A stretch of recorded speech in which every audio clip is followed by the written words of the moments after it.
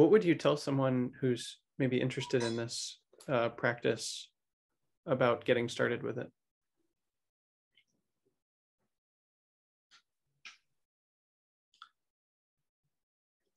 I would say try to structure it yourself first. So start with something you're afraid of, but not too afraid of. Expose yourself to a little bit of it until you start to feel a little spooked, like you don't want to look at it anymore.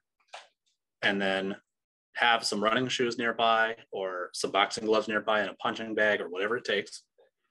And go dispel that energy and then see how it feels. There isn't an immediate satisfaction that comes from it. It's something that happens slowly over time when you start to realize as you go back to re-expose yourself that it's just not working.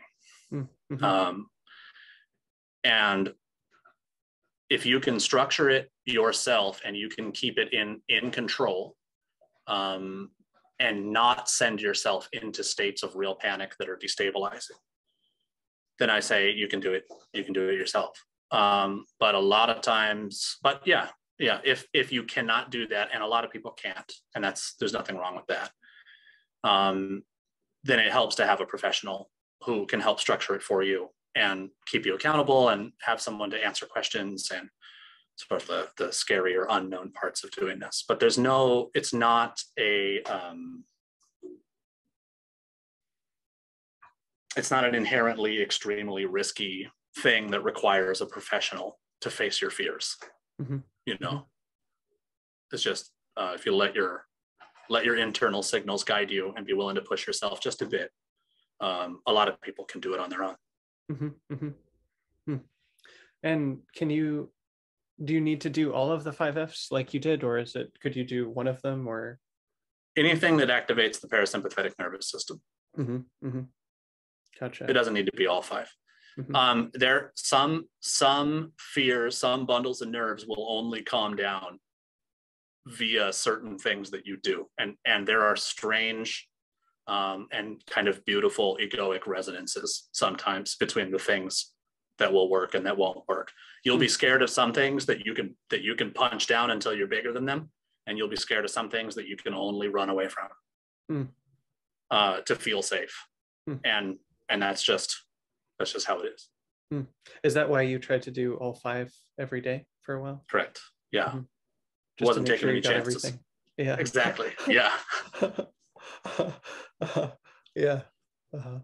I'm sort of imagining, as you said that like, for example, I don't know, maybe I'm afraid of expressing my anger, or there's anger that I have at someone, and that might not resolve until like I was punching and fighting. Is that the kind of thing you're talking about?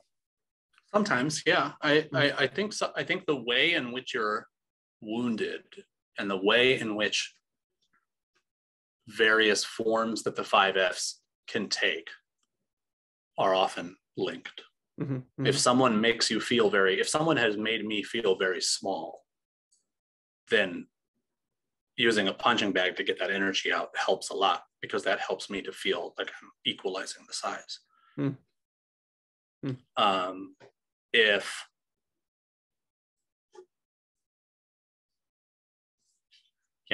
I think that's the right. Sometimes the only thing that's going to work is sexualizing the anxiety. And so you turn it into a kink, and you make it a tantric practice, and you get it out that way. Sometimes the only thing that works is freezing in place. So you sit zazen while you're panicking, and you just hold it, and you just sit with the panic and feel the fullness of it until it dies down. Sometimes it doesn't die down, and you just sit for 30 minutes with panic, and that's garbage. So I always try to always sit at the end of my 5 Fs just in case. But if that's the last thing that'll do it, then you'll get there eventually. But I'd just way rather be punching and running and eating and doing all the other stuff first,